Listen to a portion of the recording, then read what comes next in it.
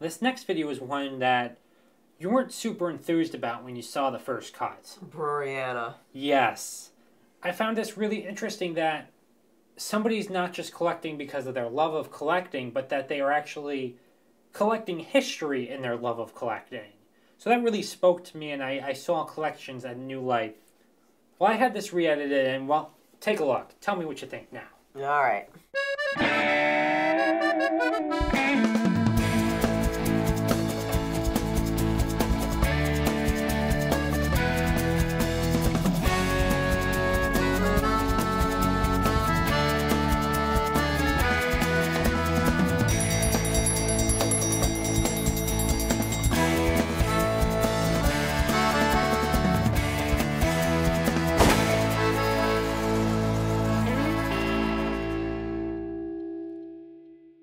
John Waters film. You were? Yes. Which one?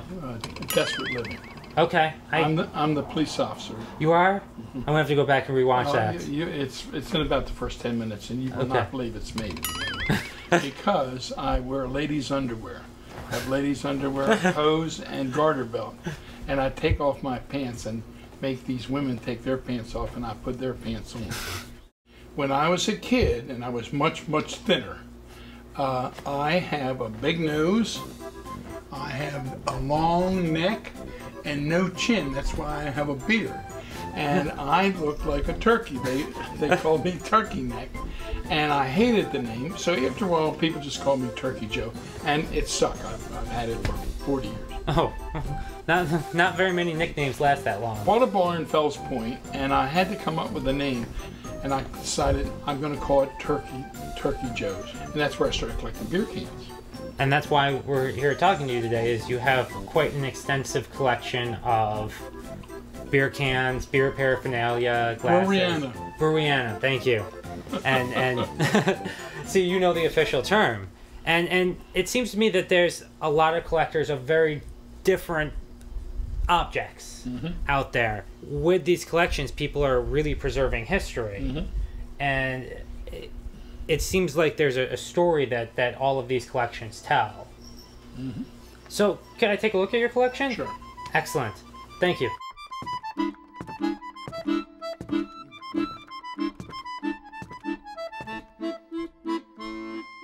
Well, first of all, let me tell you how I got into the can business. Okay. I had a bar in Fells Point that opened in 1972, and there was a beer salesman, they're called drummers, a beer drummer, who wanted me to buy a product from him. And so, what are you going to do? And he gave me these two cans. It's a National and a Gunther can. Okay. And I put them up, and a man came in and said he would like to get 2 of the 4. And I said, what do you give me for it? And he said 100 beer cans. Wow. And that's what he gave me, and that's what got me started in the beer can business. I built some shelves and put them up there. And the deal was, if you could bring me a beer can that I didn't have, I'd give you a free draft, not a drink, a free draft. So that's how I got into this. I belong to a club called the Beer Can Collectors, and I'm number 3417, and it's up to 10,000. Baltimore had about 5 or 6 different breweries. The first one, of course, everybody knows, National, and then there was a Gunther, and Gunther was the largest selling beer up until after World War II, even up till 1950, when National brought out Mr. Bow. And Mr. Bow really caught the kids. They really liked the Mr. Bow, and so they started drinking National, which everybody still knows today. At least if you're in Baltimore. What would happen if you sold this beer and then a keg of beer went up $5? You didn't want to charge somebody a penny more, so you would get a smaller glass.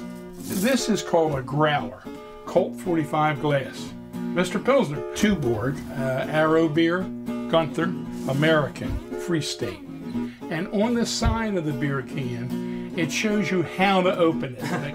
You buy this, you put it in your refrigerator, you put the little pump on. This was a chaser. This is the National Bow Skipjack. The Shriner beer in Texas, this is a shell glass. Beer can collectors like to collect them with the top on, so they open them from the bottom. There's different types of cans: flat top, cone top, an extruded can, 3-piece can. National Bow came out with a 007 can This is probably worth $300. Wow. Here. Now, do you know about when they started adding the flip top property? Son of dude, Frank. What the hell? I mean, I'm an authority on beer cans. Well, that's why. 1963. 1963. Bach beer came out in February every year. What happens is they would just take beer and add more malt and more hops in it to make it stronger. Because in the old days, the monks during Lent only lived on beer. They made the beer, so they would make it very strong. So it was like eating bread. It was like eating a meal. What has been your favorite beer to drink? Just out of curiosity. Guinness. You can't get drunk on Guinness. You fall asleep before you get drunk. You'll be sitting there all of a sudden, you're like this. It's a nice hearty drink. Yeah. Yeah. Well, thank you very much for talking with us. That was an amazing collection, and I'm glad you. What is it called? The collection of beer stuff. Frank, Breweriana. Breweriana. Breweriana. I knew I was going to screw it up, and that's why I just didn't want to say it.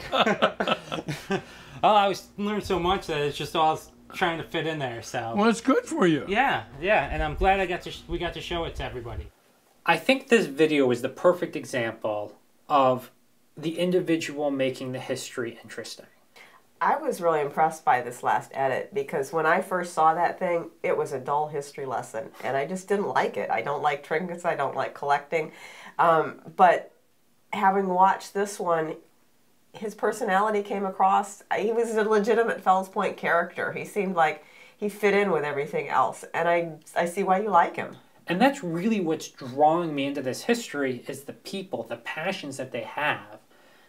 And I love it. I want to hang out and buy this guy a beer and just talk with him all day.